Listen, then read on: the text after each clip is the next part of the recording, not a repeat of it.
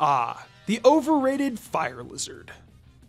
Just kidding. I'll bet some of you are already upset by that comment. And to be honest, why wouldn't you be? Charizard is one of the most popular Pokemon of all time. The question is, why though? Today, we're gonna find that out as I go through all Pokemon media to solve this mystery. So without any further ado, let's just hop right in. Before that though, if you haven't already, head over to my new What If / fanfic channel where I read anime fanfics. If that's up your alley, then consider heading over there. Link will be in the description below. Anywho, the birth of Pokemon started with 3 games. Pokemon Red, Green, and Blue, being released in the late 90s. Pokemon took the world by storm and is still extremely popular to this day. Since Pokemon's debut, Charizard followed suit. Charizard was the cover Pokemon of the Pokemon Red version, and out of all 3 of these covers, Charizard stuck out the most. Charizard's design is based off of a physical dragon. Just based on that concept alone is what drew a lot of people in. Most of Pokemon's audience were young kids, and to me, having a badass looking dragon would make me want to pick up the game too. I would know, Red was my first Pokemon game. Don't I look ecstatic?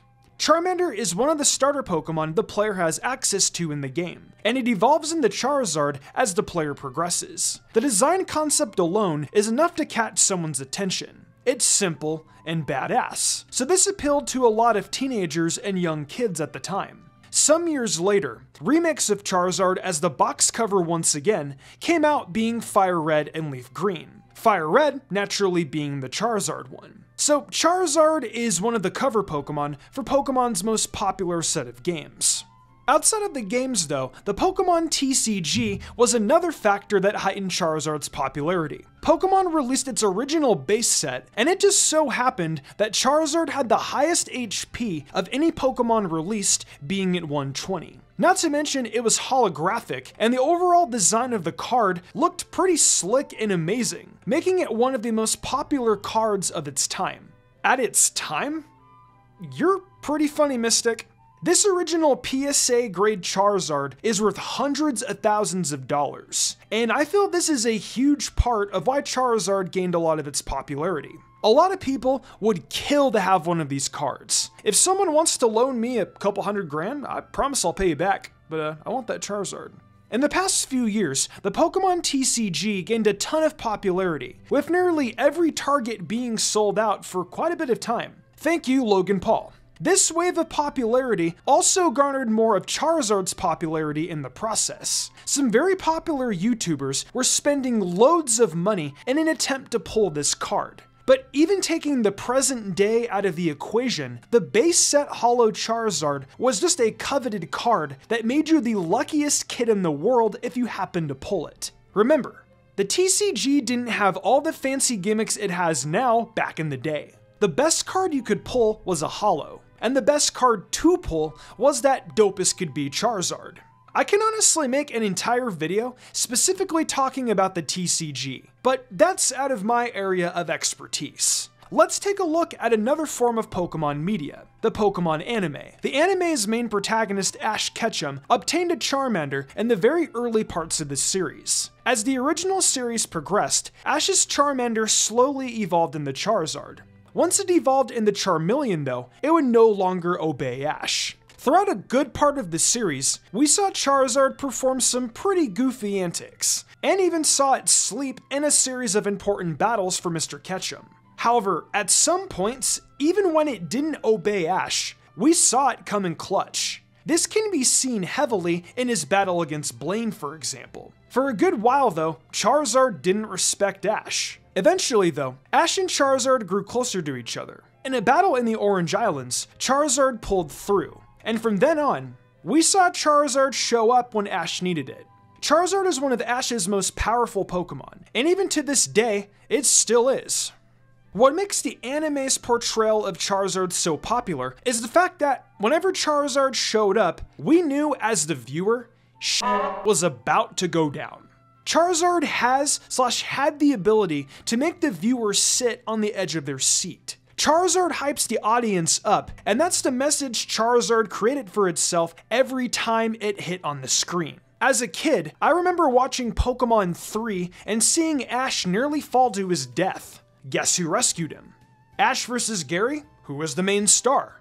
Ash vs. Claire? Need I go on?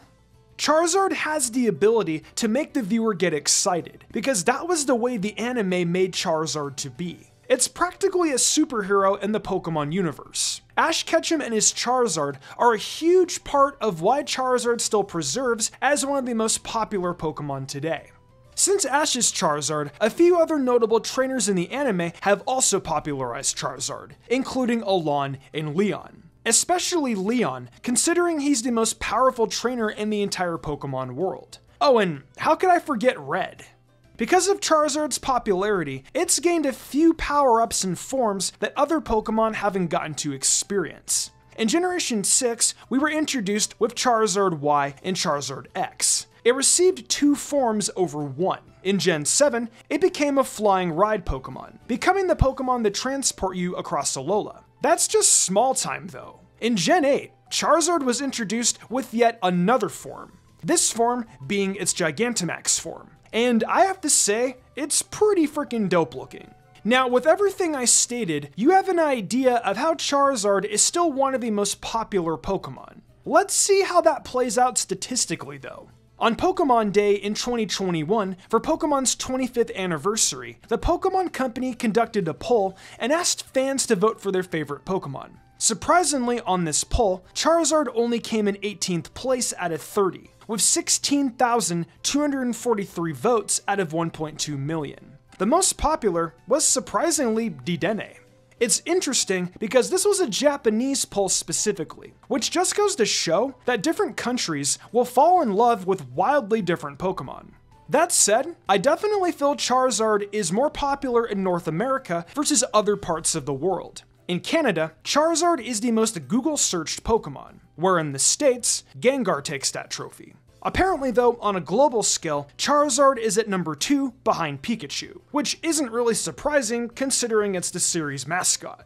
On this Screen Rant article, it mentions Charizard taking 4th place according to a popularity poll. So across quite a few polls, Charizard still stands very popular.